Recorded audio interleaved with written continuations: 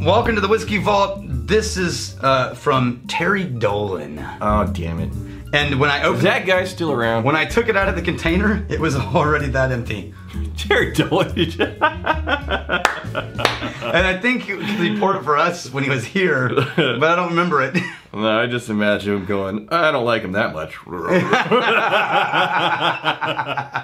Terry Dolan, you magnificent bastard. Now, Terry Dolan is the one who graciously handles all the Facebook stuff. Yeah, he's a mod. Along with Christina Zerpoli. He's the original mod. Quit. Just 3 words. 3 consecutive words out of my damn mouth. Can't do it. He is an admin in the Facebook Whiskey Tribe group. We like to call Go him, ahead. We like to call him the OG mod. Also a ginger. Also a ginger, which is why that popped into my head. So this is Jameson Distillery Reserve. Wow. What this is it's a 12-year-old, and they released a 12-year-old, but this is one that in theory you can only purchase at the Middleton or the Jameson Tour Experience. Yeah. So it's distillery specific. Right on. Now there's different batches of this one. It's 40%. But they're mixing together 12-year-old, several different styles of malt Irish whiskey and then the grain Irish whiskey. So this is a different animal than their standard Jameson line? Yeah. Okay. Well, I mean, it's still their same whiskey going into the Right. Jameson line. Right. But it's a different blend just for this release. Then they still keep it at 40%. And a minimum 12 years. Okay. Yeah, and it's still 40. I almost got a vanilla coffee note on the nose. The nose was so basic for me that I dove right into. You just moved right on? I moved right on. But No, I got like a coffee and... it's Irish on the nose, I'll say that.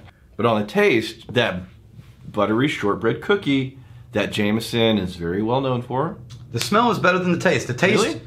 I like the taste. Mm-hmm. There's no sharpness. There's no brittle, shiny, aggressive, hokey notes. It's just friendly, approachable, and buttery. I like this quite a bit better than the regular Jameson. Oh yeah, because I agree with the that. regular Jameson, I get this nice buttered shortbread cookie note, maybe a little tiny bit of nutmeg in there, And then it goes aluminum. yes, it goes into an aluminum, like a metallic finish. This doesn't have that finish.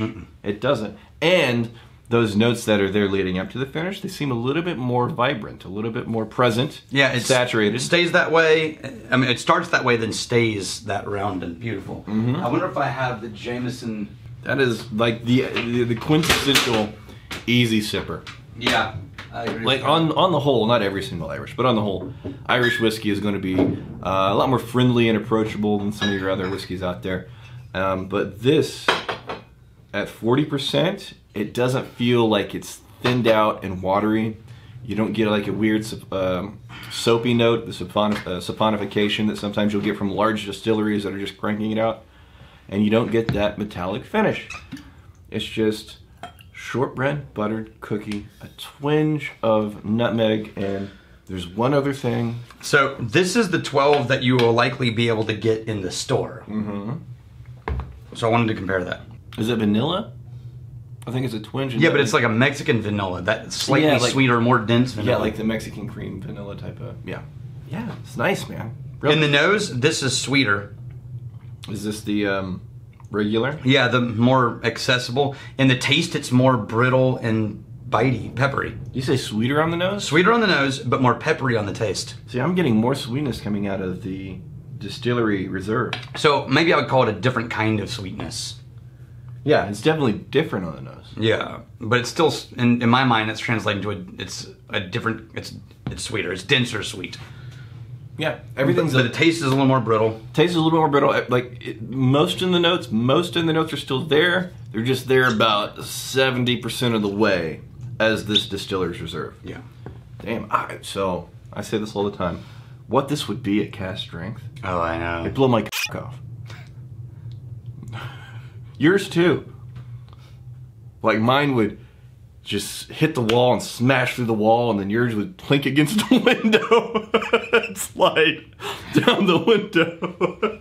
It's funny when you said that, all I heard was a tink, like someone throwing a pebble against the window. Just clink against the window. Clink. And then we have a shaped hole through the wall. Blink. I'm just hearing it, and that's funny. There's no way around it. That's funny. So this is Nettle C0. Nadell C0. What is today's Kung Fu? What do people mean with the Kung Fu on the Whiskey Tribe subreddit? I find it very confusing. I'm from Europe, and English is not my first language. I assume it's slang for something, but I fail to see the link between actual Kung Fu. The link between actual Kung Fu and buying whiskey. Could someone help me understand, please? So this is happening more and more. Well, we're growing, guys. Yeah. The group is growing. The group is growing, and for reference, there's about 50% of the people that don't make it in because they don't meet some criteria to make sure that they're actually familiarizing themselves with the goings-on of the Whiskey Tribe. That being said, in the Reddit, in particular, it's like, in the Reddit, you can get in the Reddit and not know some reference points, that's fine. If you decide not to watch the video. So, there's a video we'll link up here that Chad needs to ask me for. I'll get him the link, and basically, Daniel and I went and bought new whiskeys in one of the episodes on our other channel, the Whiskey Tribe channel. And it's like, Daniel, we need a ceremony for this epic moment of bringing home new baby whiskeys. Yes. It's like, what should this moment be? Well, first we need to strap in the baby whiskeys. Yeah, so we seat-belted it in. Seat-belt in the whiskeys, and then what do you do after you seat-belt in the whiskeys? You look for music, celebratory music. So we looked for the song. We hit shuffle. We lifted up to the shuffle gods. The shuffle gods gave us Kung Fu fighting. So it's become slang in this group as Kung Fu is purchasing new whiskey. Right. And bringing it home safely. And in the States, there was a song that was very popular a long time ago. It was Everybody Was Kung Fu Fighting. Everybody was Kung Fu Fighting. So there's your Kung Fu.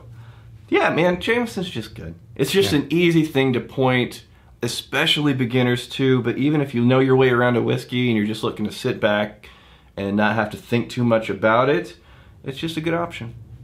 Can I tell you, I'm glad that there are people in the group who don't know what Kung Fu is, because what that means to me is that we've grown to the point where our crew is something people enjoy being a part of without having to be insiders. That means you guys are being really welcoming to noobs. Yes. That is proof that you guys are upholding the standards of being magnificent bastards. Magnificent bastards. Yeah. Because otherwise, somebody that new in a normal group would just get hit on. Yeah. And, feel like an idiot. Yeah, and whoever shit on them would be immediately out of the group. In our group. In our group. Yeah. And so you guys, all this means to me is that if someone has felt welcomed and doesn't know what Kung Fu fighting is, it means that you guys really are magnificent bastards.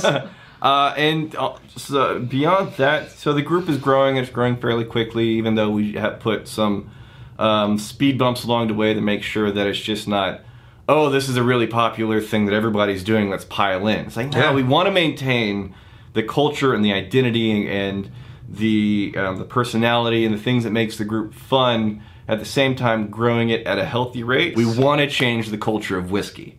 Yeah, as a matter of fact, I would be really happy if whatever Rex and I do with our lives, this group outlasts us. Yeah. There was another thing I wanted to say, but it's a long video.